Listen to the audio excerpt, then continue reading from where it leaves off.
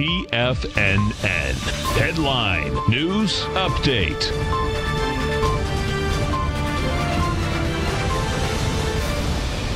Good morning, everybody. I'm Tommy O'Brien, coming to you live from TFNN headquarters in St. Petersburg, Florida, 9 a.m. Eastern Time, Tuesday morning. Kicking things off with bank earnings. We have J.P. Morgan beating, Citi beating, Wells Fargo trading lower, Delta out as well. And right now, futures right around flat. S&P is basically flat, 32.89. NASDAQ futures, NASDAQ 100 flat as well at 9,088. Dow futures up 24 points at 28,895.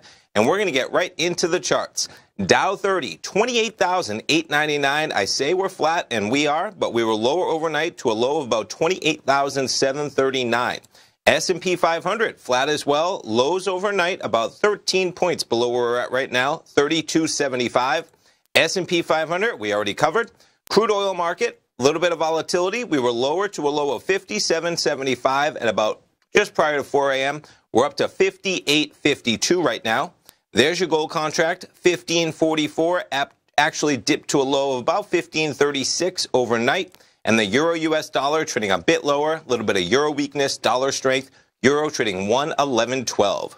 Jump through those charts quickly so we have a moment to go through some of these earnings. J.P. Morgan, quite a beat on their bond trading revenue.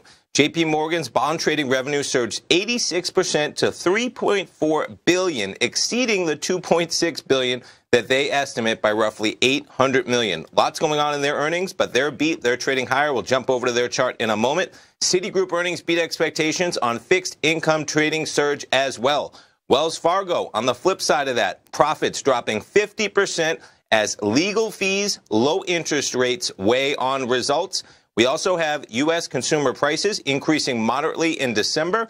The consumer price index increased 0.2% last month after climbing 0.3% in November. And Delta Airlines, their fourth quarter profit beats estimates thanks to cheaper fuel and strong travel demand. So there's your headlines. We'll jump through the charts real quickly. J.P. Morgan closed at 137.20, was almost up to 140, now trading 138.52. You have Citi closing at about 80.65, traded higher, but just marginally higher now at 80.95. Wells Fargo, on the flip side, 52.11 closed at, trading at 50.28. Delta Airlines trading higher on their earnings.